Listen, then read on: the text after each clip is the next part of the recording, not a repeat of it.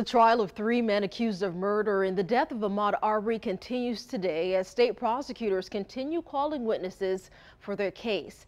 Here's 3 things you'll need to know. So 2 more witnesses were called to the stand on Tuesday. Both were officers with the Glynn County Police Department who responded to the scene.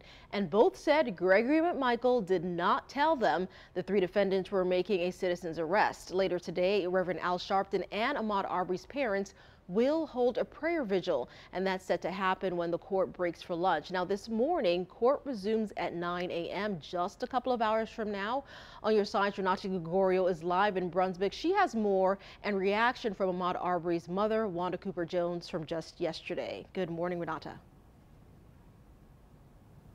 Good morning, Keitha. Prosecutors are really focusing on whether Greg McMichael told the first responding officers that he was trying to make a citizen's arrest. 2 more yesterday said that he did not say that to them. Also, what the jury has learned here yesterday is that Greg McMichael apparently told one of the first responding officers that he didn't think Ahmaud Arbery had stolen anything from the construction site.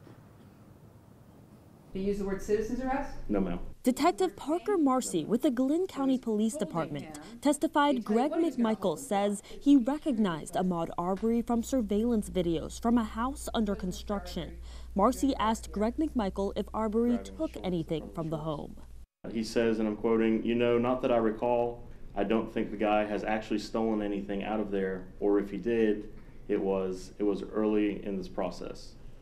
But he keeps going back there over and over and over again. The defense attorneys had the officers read transcripts in which Greg McMichael says several times that he suspected Arbery of entering the vacant house and that they were trying to detain him. New information for the jury. After Arbery had entered the home under construction, a Georgia Power truck pulled up and a worker used the porta potty. Here's Arbery's mother, Wanda Cooper Jones. It's very saddening knowing that my son had just entered that same property minutes before, and then another guy came by in this Georgia Power utility truck and went into that same property, and that gentleman is still now alive today, and my son is deceased.